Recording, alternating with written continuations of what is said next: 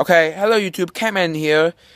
Today I went to the landfill again, and I didn't film anything there, so now I'm just doing this intro, and then I'm gonna do the review, okay? Bye! Okay, and I'm back. Now I'm gonna do the review. It wasn't the best finds ever today, but it was pretty interesting, so yeah.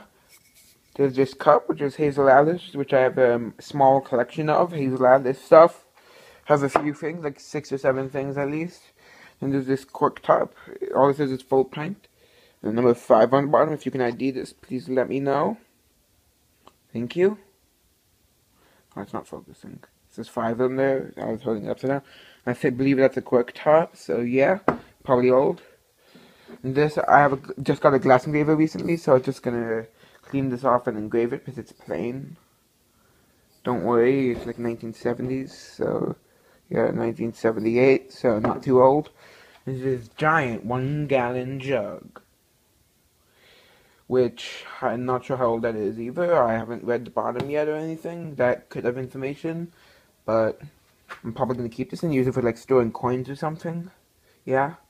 And this one I'm probably going to throw out. It's a screw top jug. Don't know what the measurement is for this one. Probably like not a pint, I don't know the measurement, like half a gallon maybe. Probably gonna throw it out because there's like residue inside, like moss, mold.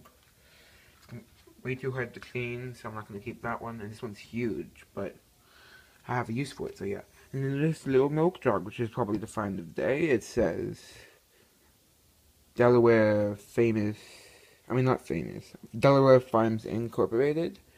And it has its address. It has a D on it. It's the same thing on the other side. And then it says New York City. Don't know the year, I'll have to research that. Well, hope you enjoyed, but goodbye.